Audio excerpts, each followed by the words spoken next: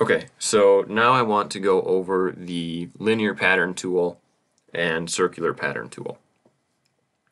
So I'm going to go down and create a new part studio. I'm still in the same workspace, class 6, which we named up here. And I'm going to create a new part studio. I'll call this one pattern example.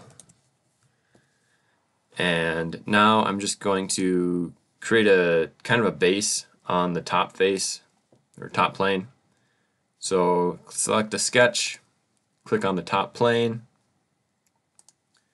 center point rectangle, make sure I'm coincident on the origin, draw that out, use my dimension tool. Let's say it's 5 inches across and let's say 4 inches high.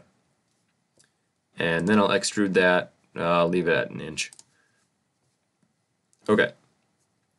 So now the pattern tool works kind of like the mirror tool that I talked about in a different video, in that we create the feature first and then we pattern off of that feature. For example, I'm going to create a sketch and we'll just put a hole through this part and then we will pattern that hole. So I selected a sketch and I selected the top face as my sketch plane. The top face of this block, that is, not to be confused with the top plane, so you can see the difference there. And now I'm just going to go and I'll say it's a center, above the origin. And what this did actually is it made it coincident with the midpoint of this top line.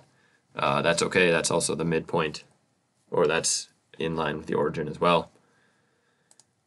So we'll do that. We'll say it's a diameter of maybe 1/4 of an inch, it's 0.25, and then I'm going to dimension it from this top edge to the center of the circle. So I clicked on the top edge. Now I could also now click on the edge of this circle, and that would work, but it's not very good practice. In the industry, it's more common and it's best practice to dimension to the center of a circle. So I'm going to do that, and I will say that is 0.5 inches away from the top. Okay, now everything is defined, and I'm going to click on extrude. And now again, we can see we have new, add, remove, whatever. It automatically will come up as add or new, but I want to remove it. I want to cut a hole through this, and a depth of 1 inch would get us all the way through since we made this block at 1 inch high, but just for practice I want to go here and say through all. So that's going to make sure I go through every solid object that is behind this sketch that I made. Okay, so I click the check mark there and we see we have a hole through there now. Now I can go up to the linear pattern tool, and I'm going to click the drop down right next to it, and I can see there's also circular pattern and curve pattern. Right now I want to select linear pattern, and again kind of the same window that we saw with the mirror tool, in that we have to change this drop down menu right away. It defaults to a part pattern, but I don't want to pattern this entire part. I just want to take the feature that we created and pattern that. So I just want to take that hole. So I have to go and click the drop down and select feature pattern. Okay, I get a lot of questions on this sometimes. So that part's really important if you're not getting a mirror or a pattern tool to work very well. This is the first thing I would check. Go here, make sure you have the feature pattern selected. So now it asks me what features I want to pattern. I can either select the this hole, or I can just go over my feature tree and select that extrude too. It'll do the same thing. Now it's asking me what direction. Okay, so I have to tell it which way I want to make my copies go. Right, so I'm going to select just this top one, this top edge, and it's going to follow a straight line along that top edge and make a copy of it over here. Okay, so there's the copy of my feature, or the pattern of my feature, and we can change the distance. Maybe we want to put it at 1/2 inch. And now a quick note on that is the 1/2 inch is from the center of our first circle to the center of this pattern. Okay, it's not a 1/2 inch from edge to edge. So we can set the distance, we can change that to whatever we want, and then we can change the instance count. Okay, so I can go, 3, 4, whatever. I'll just say 4 for now. That can change how many instances how many copies we make. Again, here's the change direction tool, so we can flip if we want to go out one side or the other. And then I have some options. I can do either second direction or centered. These are the two I'm just going to focus on right now. I'm not going to talk about apply per instance. So the second direction, pretty obvious, right? I can choose a second direction, and I want it now to come, we'll say come down. I'll make some more circles underneath this. So I selected this left edge of the part, and now the reason I don't see anything is because the instance count is at 1. Let's change that to 2, and I now see the copies right here. I'm going to change this distance again to, we'll just go 1/2 inch, and there we go. So now we have two rows of 4 holes each, and I can hit check on that, and that's kind of the linear pattern. I should go back in here, so I'm going to go back and right click and edit, and I want to show you the centered feature. So if I want to go kind of like the symmetric extrude, we can select centered, and now it's going to go both ways. So the counting on this I think is kind of weird, because I have the instance count set at 4, so it's going to count the original as 1 and then go 2, 3, 4 out both sides. So the original is 1, 2, 3, 4 out the left, and then 1, 2, 3, 4 out to the right. So I want to do, say if I type in 5, that's going to give me, I think, 9 total holes. Yep, that'll be 9 total. So there's kind of the linear pattern tool. I can hit check, and that locks in our changes.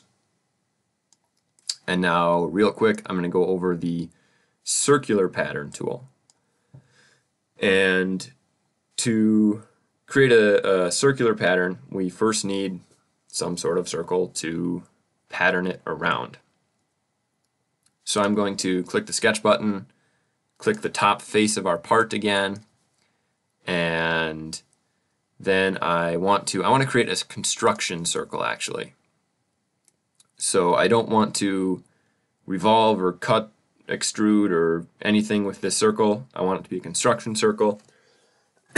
Excuse me. So I'm going to click the center point circle as well as the construction line tool, and then I'm going to left click just somewhere down in this lower left corner, and we can see that this line is dashed, showing that it's a construction line. So I'll dimension this. I'll say it's a 1.5 inch diameter, and from the edge we'll just say it's 1 inch from this edge and 1 inch from this edge. Oops. There we go. Missed those. Okay, we don't want that to be at a weird angle, so we put that at 1 inch. Now we have a fully defined circle. And now basically I'm just going to draw another circle somewhere on this, and I don't want this to be construction now, so the construction line is no longer selected. I'm going to put a smaller circle. I made sure it was coincident. Let me do that again so you can see. Select the center point circle, hover over this, make sure it's highlighted, and you are locking that small circle coincident to our construction circle. Okay, so again I'm going to dimension this at a 1/4 inch diameter, And let's constrain this now actually. So I'm going to deselect my dimension tool, and I'm going to say that I want to be vertical with this point here. So I want to move this circle up to the top. So I can do that using the vertical constraint. I can click on the vertical constraint and then click on the center of my circle there and the center of my construction circle. And it'll swing it around so it's vertical. Alright, that's good. Now I'm going to extrude. Yeah, why don't we extrude the part up? We could cut through again, but I guess this just shows you that it doesn't really matter if it's a cut or a extruded feature. I will shorten this so it's easier to see. We'll say that's like 0.25. And now I have a little post right there. And now what I'm going to do is go to the circle pattern, and it asks the entities to pattern. Again, this is defaults to a part pattern. I don't want that. I want to go in here and I want to go feature pattern. So features to pattern, I'm just going to click this time right on that post. Now it asks for my axis of pattern. And I went, oh, well that circle, that construction circle I had would have been really nice over here, but I don't see it anymore. What I can do is over in the left hand side on the feature tree, if I hover over sketch 3, you can see the highlight of what my sketch 3 was. This button here is to show or hide a sketch or any other feature.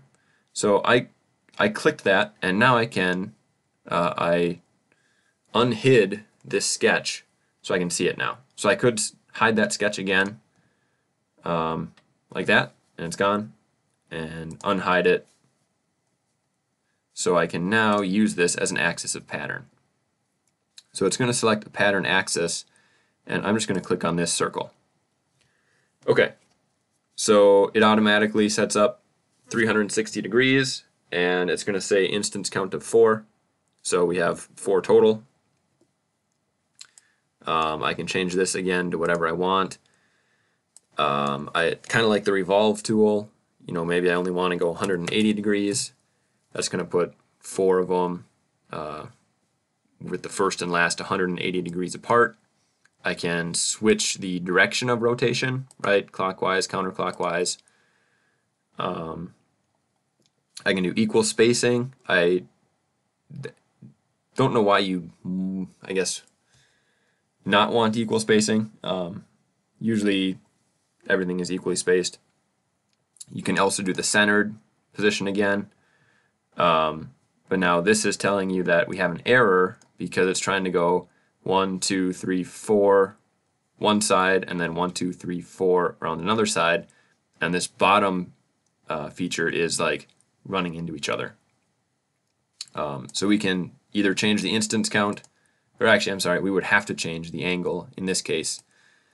So we can just say like to 90. It'll go 90 out, 90 degrees both sides.